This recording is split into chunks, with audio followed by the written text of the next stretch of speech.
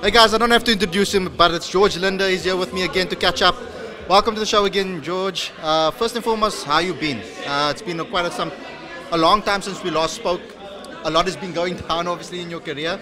How are you feeling about yourself, about your game currently? And obviously, you've spent some time overseas too. So how are you feeling currently? Yeah, I'm feeling good now. I had a tough year, to be honest. Mentally, I was struggling with all the stuff happening. But now, okay, I'm injured now. But since I got injured a month and a half ago, I just sat back a bit and then thought to myself what I have to do to get in a good space again. And I had a good chat to myself, and I'm back to where I was a couple of years ago. Yeah, in professional sport, it's unfortunate that a lot of players go through mental struggles. It's not something that everybody knows how to deal with. Can you give some insight to maybe other cricketers and how you got through that and what you've learned about that experience? Yeah, it's a difficult one because I've not chatted to anyone. Like I chat to myself. So I'm quite hard on myself, but I just took a step away from cricket for a bit, a couple of weeks or so. I'm back training again anyway, but I'm more focused on the smaller things rather than the bigger picture, because I know things will fall into place. It's because I was battling with myself to force myself to do well all the time, yeah, which is impossible. So yeah, now I realize it's the smaller things that's gonna get you to the bigger picture, if that makes sense. I don't know even what I'm saying, but, no, of course. But I'm trying. Yeah. I'm Afrikaans. He's doing a great job, guys.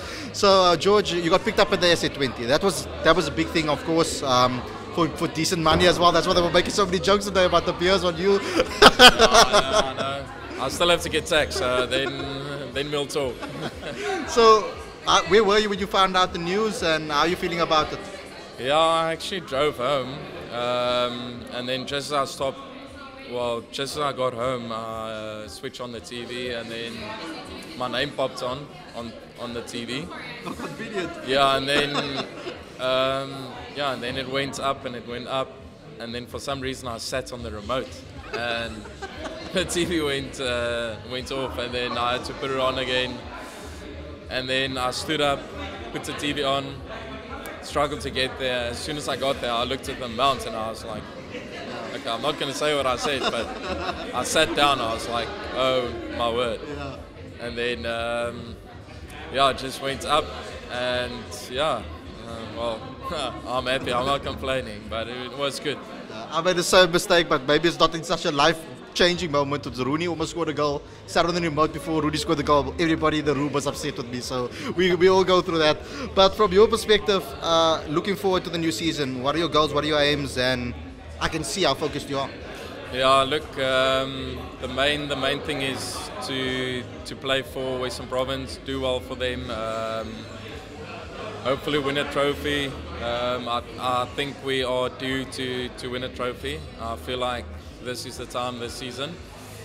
We've got a great bunch of players, good coaching staff, we're ready. And personally I just want to do well for the team. I mean, you're looking at higher honours again. Do you look at the higher honours and dream about that or envision that? Or do you focus on the now, trying to do what you need to do to get back there? Yeah, look, obviously my main goal is to get back into the national side. I really want to go to the World Cup next year, hopefully get another opportunity, because I feel like I deserve it, to be honest.